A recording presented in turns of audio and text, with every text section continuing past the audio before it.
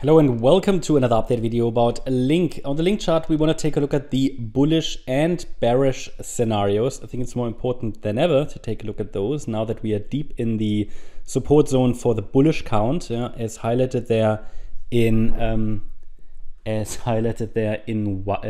white. Sorry, just was looking at this number. I don't know if you saw it. 5 times 1, $11, 11, 1, whatever. Okay, so it must be a sign. Anyway, what was I talking about? Okay, so obviously we want to take a look at the bullish and bearish scenarios. So we are deep in support for the bullish count, for the white count. That gives you here on the 4-day chart an interpretation of the bullish roadmap, provided, and that's always been the condition, that is the condition, provided it's holding the $6.90 level. Since from the moment on that this correction started in March, the $6.90 level was on the chart as critical support. We're now getting closer to it. Doesn't mean we have to test $6.90. It is quite likely to test it, but the low could be in. But if the low is already in this wave 2 correction, we have a 3-wave pullback, absolutely, but then we need to see a 5-wave pattern to the upside next. Best bullish indication would be a break above the $19.22 level, roughly, this swing high, the X wave high, and ideally in 5 waves. So wave 1 ideally forms a 5-wave move. That would, however, only be possible as a diagonal pattern because this move to the upside is only a 3-wave move. Just noticed I need to change the wave degree here, but that would be circle wave 1, and within circle 1 we want to see 5 waves. So far we only have 3 waves. There is much more work needed to do. That basically means that at the moment the rally from the low is just corrective. We have overlapping price action there, and therefore I cannot clearly favor the white wave count yet because we haven't got the first 5-wave move up.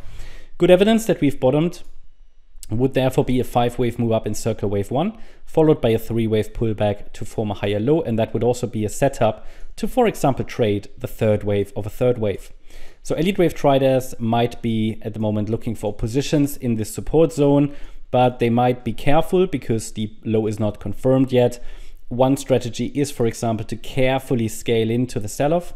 It is always catching the falling knife, therefore it can really only be done with spot positions. Positions need to be small because the stop would either be below the support area or below the invalidation point, which is the June 23 low. That's one way of handling that. I'm not sure if that's the right way for you to do it. That will depend on your risk profile, personal situation, tactics, and so on, trading experience.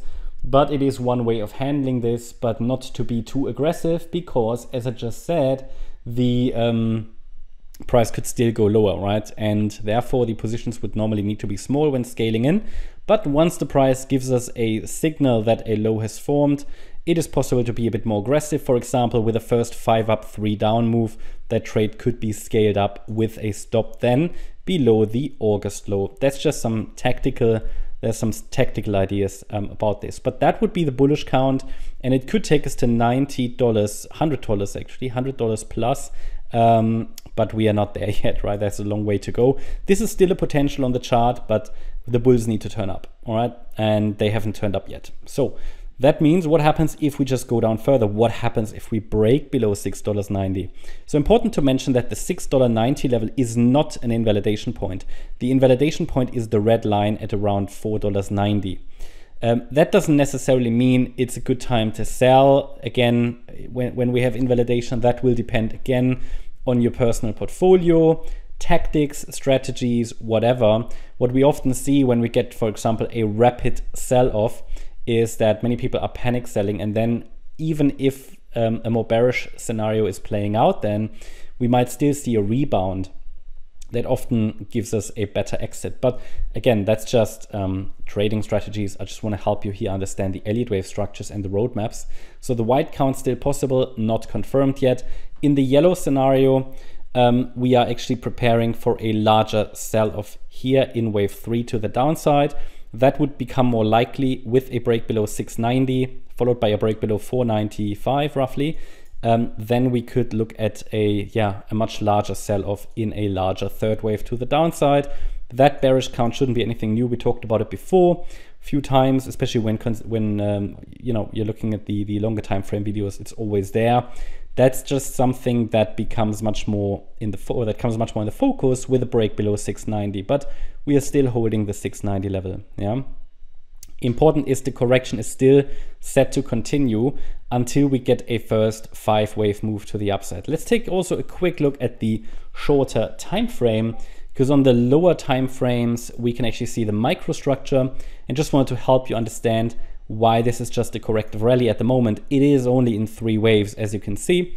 Next, here on the micro level, we want to see a break above the red trend line, which could indicate the start of wave C of 3. And then, as I said, we need those 5 waves completed. Yeah, to give us that evidence that we are in the next larger wave up. But for now, I'm tracking both scenarios here. And in the very short term, support is at 10.45. And then we have $9.90 as a micro invalidation point for the white structure. Below that level here also, we could still explore possibly one more low. But as I said, below $6.90, which is this 78.6 retracement, also on the larger time frame, a more bearish scenario becomes more likely, but not confirmed until we break below that 2023 low. That's the update about Link. Hope you liked the update. If you did, please hit the like button, leave a comment and subscribe. And if you really like the content, then please check out the channel membership.